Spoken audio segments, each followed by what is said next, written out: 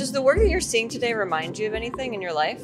All this stuff is very close to us, even though we do not like live in a place like this, but always the piñatas, the state of preservations, and the music and the colors of Latin America is very close to us, and it means something. The love just reminds me of the love that I have for the city here. I think it's just such a great place to be. We are from Mexico, so this totally resonates with our, like our culture and the way like our grandmothers and our moms' houses are like decorated. But also it's harsh to realize that the way the Latin community is most of the time is depicted in Hollywood, because it's true, like it's like the narcos and like the murderers. Yeah. It's a sour and sweet feeling because of course these scenarios remind us of home, but at the same time it's sad the reflection that the artist is actually doing.